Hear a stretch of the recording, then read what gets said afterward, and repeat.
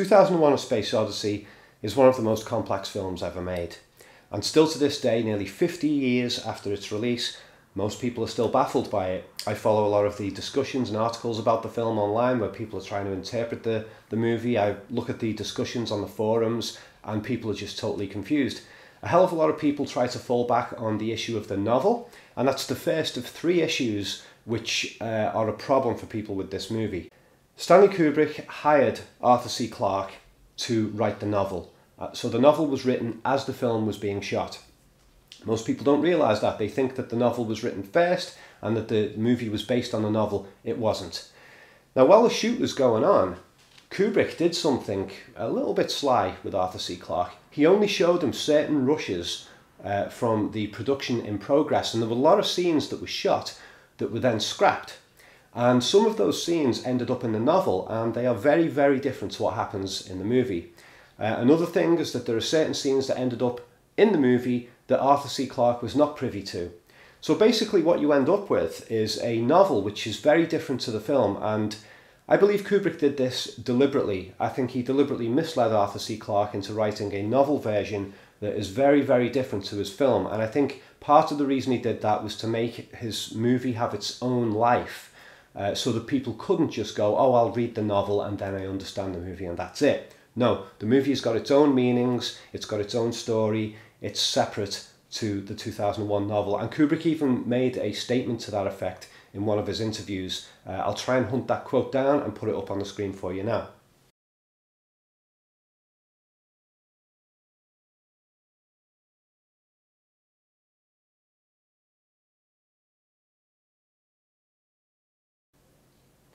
The second reason that people get very confused by 2001 is because there's not a hell of a lot of dialogue in the movie to explain things. We're used to watching movies where plot points and even the emotions of characters are simply stated outright in dialogue, so we don't have to really interpret it. It's all just told to us to the effect that basically you could probably just read a transcript and get everything that's in the movie, and the visuals are just sort of like a pretty wallpaper to go with the script. 2001 isn't like that. I think it's the first 25 minutes of the movie has no dialogue at all. You don't get any dialogue until this scene.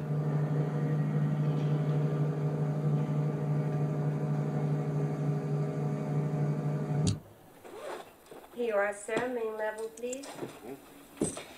Right. See you on the way back. Bye. Bye.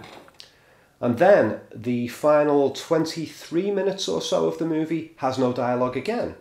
And that doesn't even include the end credits, which go on for about 8 minutes. So right away there, you've got approximately an hour's worth of the movie that has no dialogue. And even in between those first and last lines of dialogue in the movie, there are huge chunks of runtime, several minutes at a time, that have no dialogue. So what Kubrick expects us to do is to look and listen and not expect things to be explained. He wants us to observe for ourselves and figure it out for ourselves. And the third issue is complexity. Most movies are very simplistic in terms of their base themes, and most of them have themes that are basically common to other movies. Most movies follow a thematic formula already laid out by previous feature films. 2001 doesn't do this. It has its own unique set of themes which I don't think had existed in any other movies prior to 2001 being made. So it's unique conceptually, but it's also complex. There are a lot of layers to its meanings. Now, an essential step to solving any particular puzzle in life is that you have to know what pieces you're working with. When you open a jigsaw puzzle, you know exactly how many pieces are there and you've got all the pieces on the table. It's simply a case of combining those pieces until you figure out how they all slot together, how they all click together. With a movie like 2001: Space Odyssey, it's like a game of Cluedo. You first have to study the movie and find the pieces. Only after you've found those pieces can you then piece them together and figure out what the movie is really about. So that's a huge stumbling block as well. People aren't used to playing detective with movies and having to find pieces. And that's where this video comes in. I'm not going to try and explain to you in this video what I believe 2001 is all about. What I'm going to do is I'm going to take you through the movie chronologically. I'm going to point out to you various things, little subtle things that happen throughout the movie, which in some cases are so specific that you can't deny that they are basically puzzle pieces in terms of the movie's conceptual structure. By the way, I've also switched off the comments for this particular video because I want each viewer to take the puzzle pieces that are shown in the video and think about it for themselves. I don't want people rushing to the comments section to try and explain it all to everybody else or to try and seek out the answers without thinking about it for themselves.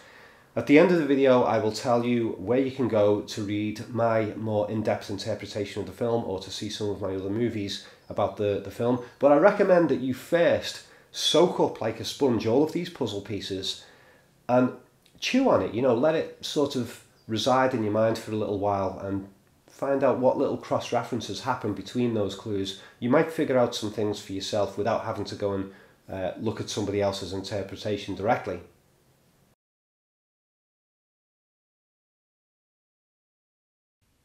So let's go through chronologically.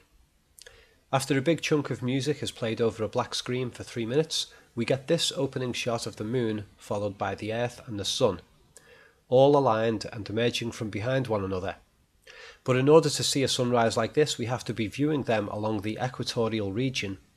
In other words, we're looking at this arrangement at a 90-degree angle. The camera rotated a perfect 90 degrees.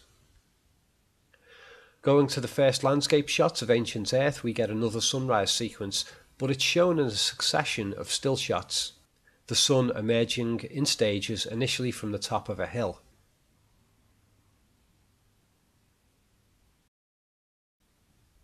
In the following ape scenes, the leopard's eyes shine brightly in both of its appearances. When the monolith appears to the apes, the sun hasn't even risen yet, but after the apes touch the monolith and we jump to the low view, the sun is suddenly high up in the sky, rising from behind the hill or mountain-like structure shaped out of the monolith. Then the apes are eating meat and we get another shot of the sun at the apex of a hill. Lots of sunrises and sunsets.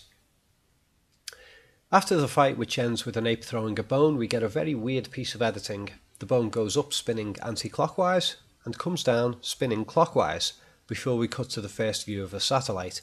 It's an unbelievable continuity error. And that weird editing wasn't necessary. They could have just cut it like this.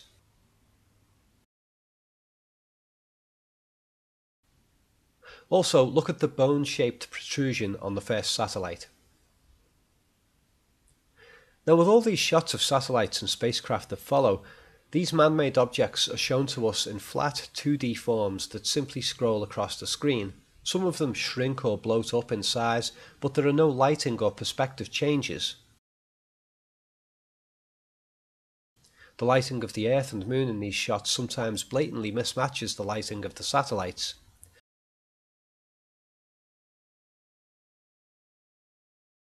And there are no continents on the Earth in any of the shots, and Earth isn't rotating.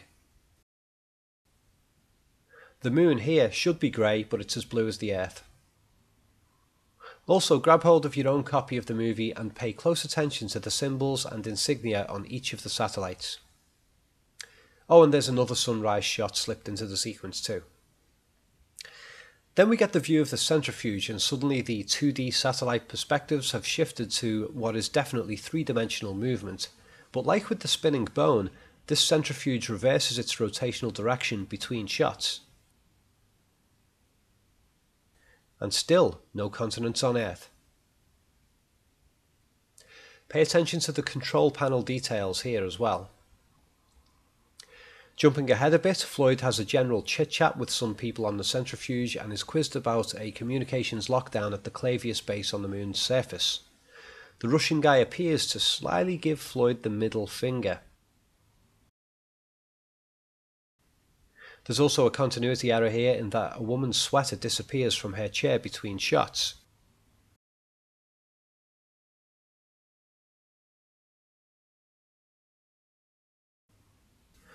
But a couple of minutes earlier, a tannoy voice announced that the same sweater had been found. As a matter of fact, I've reserved a table for you in the flight room. Oh, fine, thanks. It's been about 7 or 8 months since you were here last, wasn't it? Well, let's see, last June. Yeah, about 8 months. Suppose you saw the work on the new section when you came in. Hey, you're coming along great, huh? Yeah, it's fine. Oh, wait a minute. I gotta make a couple of phones. In other words, there are deliberate continuity errors in this film, or the film is somehow aware of its own continuity errors. Next, Floyd is on his way to the moon, and while he's asleep, a hostess is watching a video on jiu-jitsu, a martial art in which one uses the enemy's strength against them. Toilet instructions appear on a monolith-shaped display, and in the exterior shots, Earth has no continents again. There's lots of bad continuity regarding the size and lighting of the moon.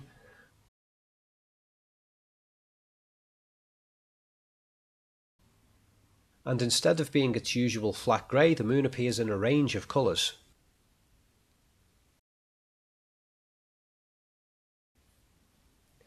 The severe lighting errors continue. Here, see the direction that the Earth is lit from? Well, the astronauts themselves are lit from directly above. You can tell by their shadows on the ground. Total mismatch.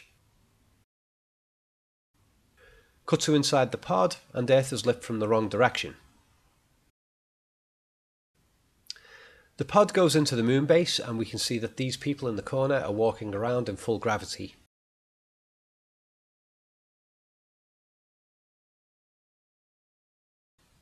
Now you may think that they have on those grip shoes like the woman had earlier in the space flight. But when Floyd goes to the council meeting, everybody's walking about in full gravity, again with no grip shoes. This is supposed to be on the moon. The surrounding white walls here are cinema screens, you can tell by the curtains. The flags are swaying in a room where there shouldn't be any wind.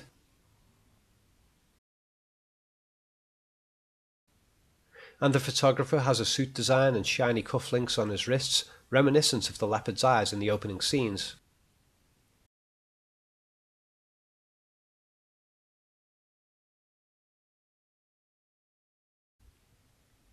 Floyd gives a speech in which he seems to be talking about the discovery of alien intelligence, yet never actually states it, and no one in the room acts surprised at all at the news, which has colossal implications for the human race, if that's what he's actually talking about.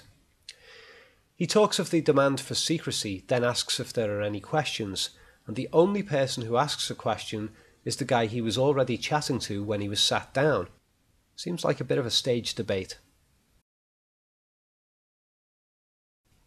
In the moon bus on their way to the excavation pit, Floyd and friends, after all their talk of secrecy, chat openly about their unknown origin discovery, and they say all this stuff out loud and within hearing shot of the pilots. They also eat synthetic food throughout this whole conversation. When the moon bus is landing, take a mental note of the visual clues in the computer displays, and how they relate to certain other scenes in the film.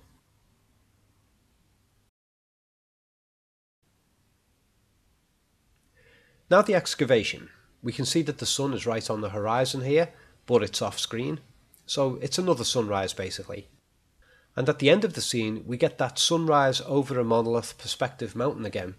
The sun has leapt right up into the middle of the sky like it did in the scene with the apes.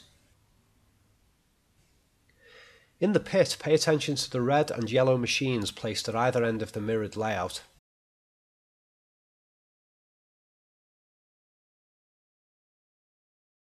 When Floyd walks around the monolith, we can tell by these machines that he actually flips across to the other side of the monolith.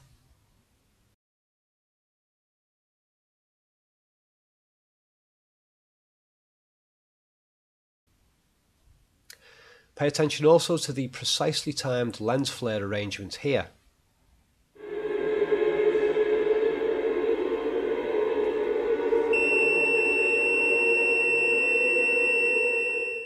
Onto the Jupiter mission, where the details reveal that the centrifuge changes its direction of rotation several times while Poole jogs around it.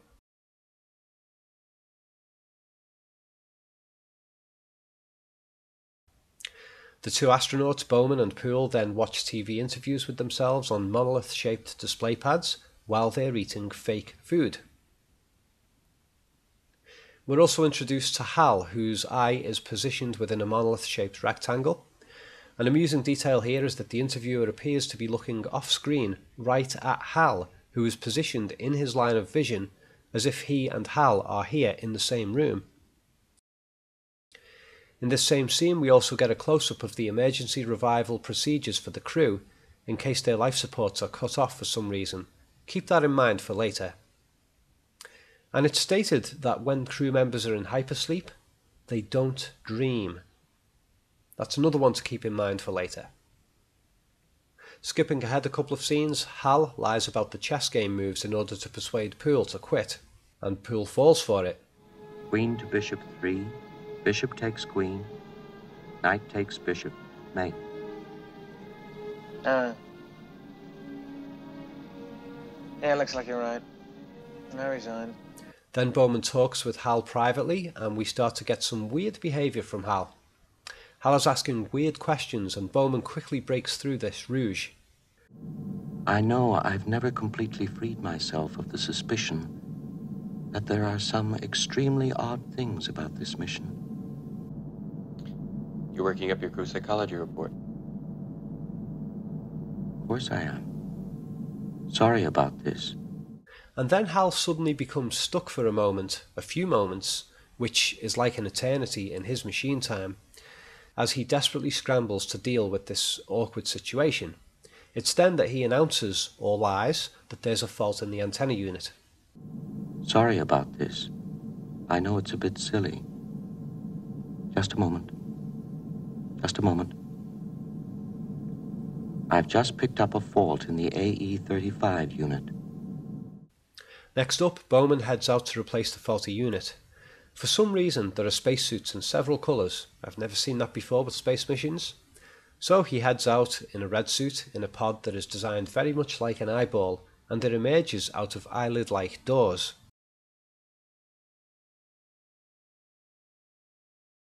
Floating across the void, he presses a button on his console, and look which company name is on the console. Interesting designs on the antenna here too. So, it turns out there's nothing wrong with the unit that they replaced, so Hal either had made a mistake or was lying. The bad news is delivered by this fella, and the manner in which the reception of the screen shuts off reminds me of something later in the film.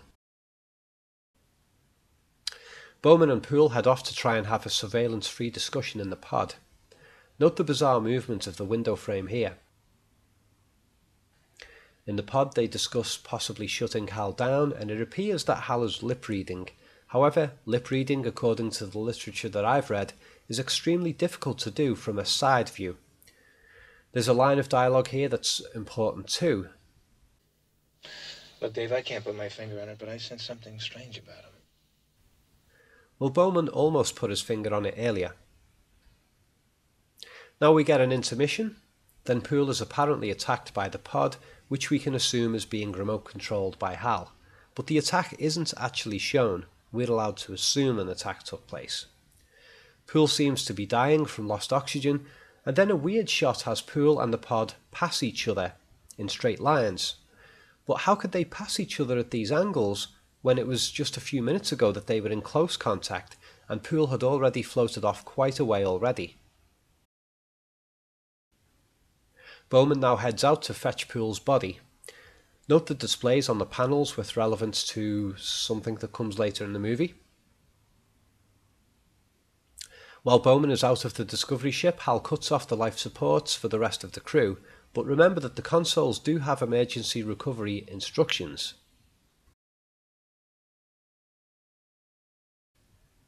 Now Hal locks Bowman out, and the letters MEM on the computer screens are projected onto Bowman's face along with some other interesting patterns. TVs and monitors don't display light in this way, so it makes no logical sense for it to happen here, though there may be thematic reasons. The word MEM on the screens is displayed so that it appears across the contours of Bowman's face, so that it reads something else. And note that Bowman keeps repeating the line, "Do you read me, Hal?" Hello, Hal, do you read me? Hello, Hal, do you read me? Hal? So Bowman makes his way inside the ship via the airlock, and he puts on a space helmet in a colour which we have hardly seen at all in the movie so far: green. The rigid stationary shots and smooth camera movements that have been used throughout the entire Discovery ship sequence suddenly are replaced by organic, freeform, handheld movement. Bowman heads up and disables Hal's memory, which weirdly involves exposing particular cells. While being shut down, Hal sings the song Daisy Bell, which was the song that was first sung by IBM's first talking computer. And Hal describes himself as being created in the same plant where that same talking computer was created by IBM. I became operational at the HAL plant in Urbana, Illinois. The scene finishes with Hal playing a recording of Floyd making an announcement about a discovery of evidence regarding life off the Earth. Again, no mention of aliens. And Floyd is making that announcement from the same desk and room where they had the council meeting. Remember I said that the walls were basically cinema screens? Well, here they are in action. And still, there has been no direct verbal reference to aliens, so the only thing in the film that really suggests the presence of aliens is the monolith itself. That is, unless the monolith symbolises something else entirely. We also don't get to find out if Bowman uses the emergency revival procedures to save the rest of the crew. Now to the really crazy part of the movie.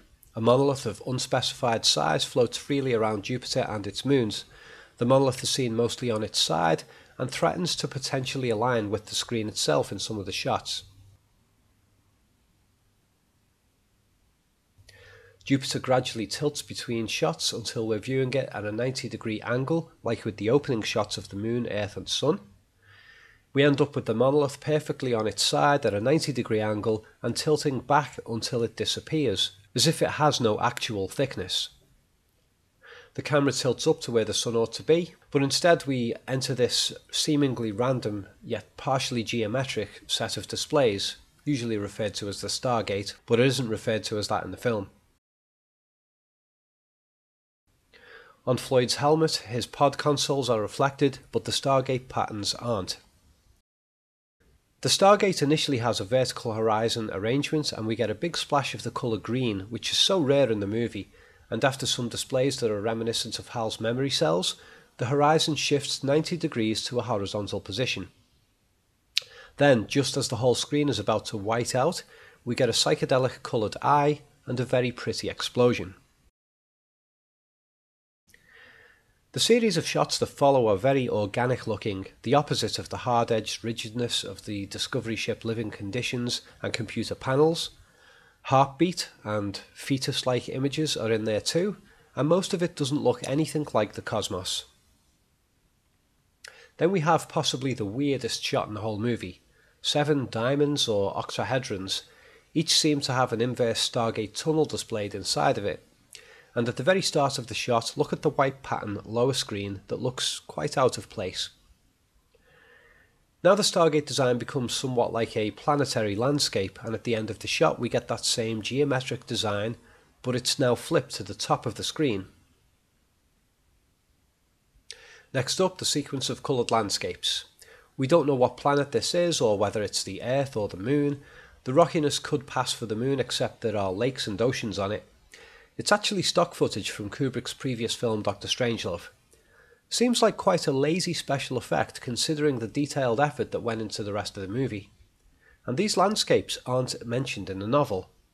Actually, very few of the things that I'm talking about in this video are mentioned in the novel. And onto the weird room sequence. The displays in the pod say non-function, so formal, computerized mathematical logic doesn't apply here. Is it a dream? Bowman, all shook up, starts seeing himself from a third position as he gets older. Instead of windows, there are paintings, art being something lacking in the high-tech worlds Bowman has been living in. Strange voices utter some sort of dialect or music that is unfamiliar.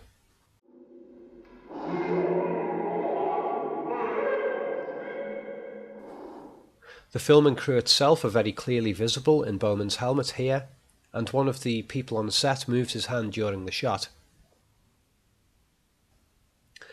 The technological aspects of Bowman's astronaut life start disappearing. The pod is gone, then his suit is gone. There's a real toilet instead of an anti-gravity one. He eats real food and seems to have mostly eaten the meat and just a bit of veg.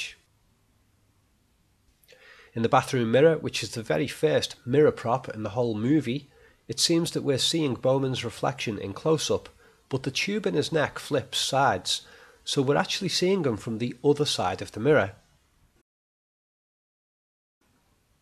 And when he turns his head, we can see that the doorway back into the bedroom is reflected on the wrong side of his helmet. Again, we're viewing Bowman from the other side of the mirror. The dinner table, bed, and some other items are coloured in green or brown, natural colours that are hardly ever present in the Discovery ship's techno design. And that floor pattern of lit tiles was present on the centrifuge ship earlier, except it was a ceiling. Bowman smashes a glass by accident, and one of the things that this moment establishes is that Bowman is existing in a place that has full gravity equivalent to Earth's. Then he sees his older self in bed. This is the first time we see two versions of him shown on screen at once. So he's now sleeping in a natural bed instead of the dreamless hypersleep of the Discovery ship beds. We can hear his natural breathing instead of the assisted breathing heard in some of the space shots.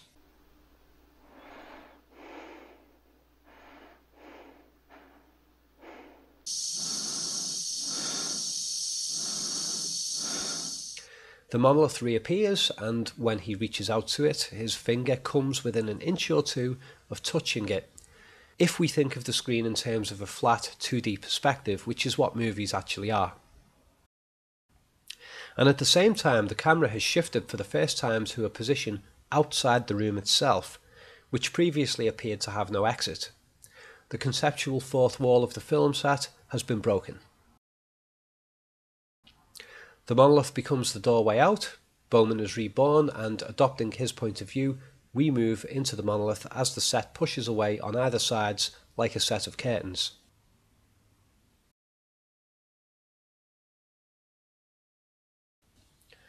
The enlightened baby looks at a fully lit Earth and turns to look directly at us. And finally, the end titles contain some more clues. The words "The End" don't appear until after the cast and crew credits. The music then carries on over an empty black screen for an additional 4.5 minutes. I can't think of any other movie where that happens.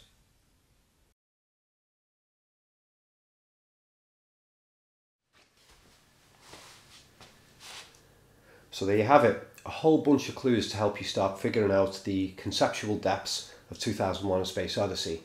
Now that isn't all of the clues. There are many, many more in the film, probably hundreds, maybe even thousands. So go and study the film for yourself as well and find out what else you can notice. If you're interested in my take on how all of these puzzle clues fit together, then I suggest you go check out my video, Meaning of the Monolith Revealed. That one, it will give you a big step forward in breaking down the movie. Also, you can go to my website, collativelearning.com, and check out my 14-chapter analysis of 2001: A Space Odyssey. A fairly in-depth one there, which will, again, break down much of the film for you. At least, I think it does anyway. And I also have several other videos on 2001 as well, because there's so much going on in that movie. Such a complex production history. For those of you who are new to my work, if you enjoyed this, then subscribe, check out my videos. I've got tons more stuff here. And go to my website where you'll find a ton of free articles, very in-depth articles about Kubrick films and other movies, and a ton of digital downloads as well, which you have to pay for, but you can download them straight to your hard drive and keep the videos, and then they're yours forever. I've got a huge backlog of stuff there, probably about 80–85% of my material is offline. I've also got a second YouTube channel here just called Rob Ager. I split my film analysis videos between those two channels, so make sure to subscribe to both.